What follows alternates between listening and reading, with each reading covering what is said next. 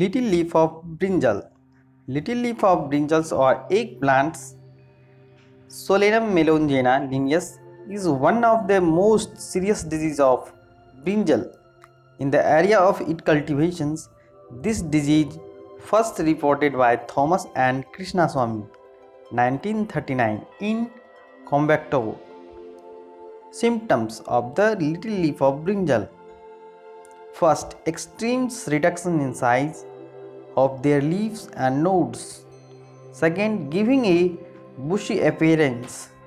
Third, in healthy infected plants, flowers and fruits, seedlings are negligible. And other is the variations and phyllodes flowers are very common. In nature, the disease is transmitted by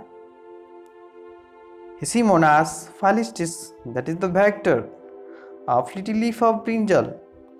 Other plants infects, watermelons, mentha, carriers are the good host of this vector, and causing agent is the mycoplasma, and its control is the tetracycline therapy, removal of destructions of the affected plant parts, and using resistance varieties.